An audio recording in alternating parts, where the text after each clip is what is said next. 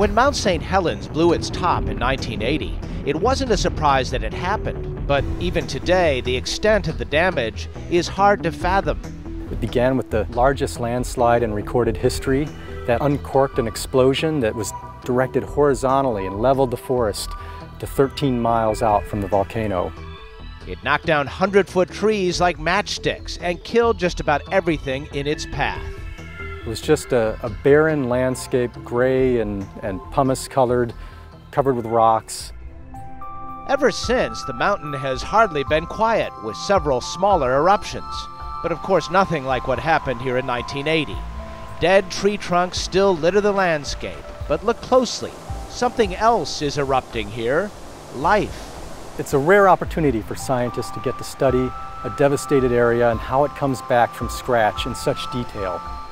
With help from the National Science Foundation, evolutionary biologist John Bishop is documenting the return of living things to the once lifeless mountain. Up until the last 10 years, the landscape has been completely dominated by lupin. Bishop says these flowering lupin plants are able to create new soil from volcanic ash. That new soil has created a habitat for the Sitka willow. But there's a problem.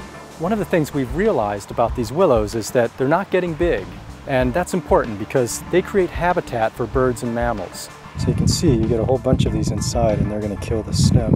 These weevils are an invasive species and they're on the attack, taking up residence inside the willow stems, stunting their growth or killing them. Seemingly insignificant organisms like insects that consume plants play an extraordinarily important role in the sorting out process of deciding essentially which plants are going to stay in the landscape and which ones are going to disappear.